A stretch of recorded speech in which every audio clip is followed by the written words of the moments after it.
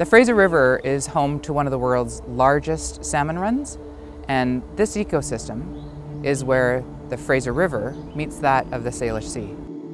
The Vancouver Airport is committed to improving ecosystem health, and we have partnered with the Musqueam fisheries team to work on an invasive plant removal here on Sea Island.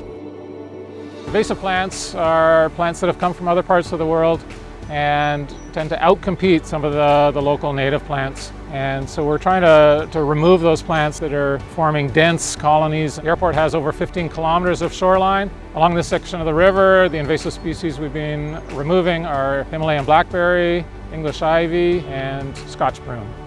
The YVR airport and Musqueam Indian band relationship goes back many decades. YVR and Musqueam have become community partners. Together, we are managing this great asset and also providing many opportunities for Musqueam people.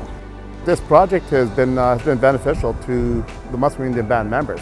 We've actually had 8 employees go through this project. To date, we've removed well over 20,000 pounds of invasive species. By addressing this, we actually have a lot of things that return, like bees and butterflies. If we don't address this, our foreshores can deteriorate. Keeping nature in place is why this project is important to us. There are many names for this area. Some of us call it YVR. Others call it Sea Island. We call it šx၀амət, our home.